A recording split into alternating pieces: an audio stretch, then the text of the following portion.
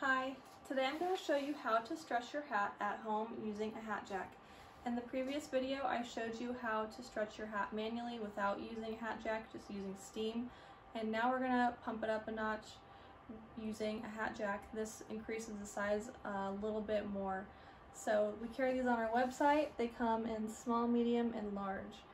So what you're going to do is you're going to put the hat jack inside the hat. And then this middle piece right here, it turns, so you're going to turn that until it's nice and tight in the hat. I'm going to turn my steamer on here, get that warmed up. You don't want to do this without steam because it can cause damage to the hat. So now my steamer's getting turned on here. I'm going to steam right here above the hat band and down below.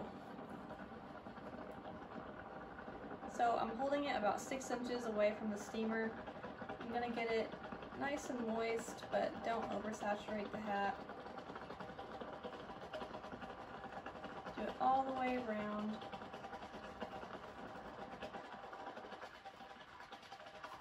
Okay, now I'm going to go ahead and do the bottom.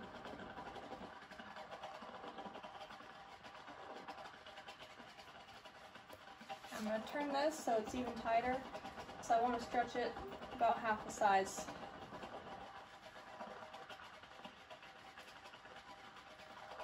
Apply a little bit more steam, a little bit more to the bottom, give it a few more turns, and I'm going to let this sit overnight so that it has time to dry and stretch properly.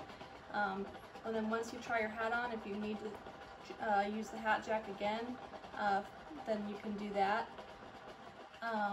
But I would at least recommend letting it dry for an hour.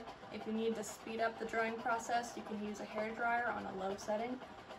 So if you have any questions about using a hat jack or stretching your hat, feel free to send us an email or drop a comment down below.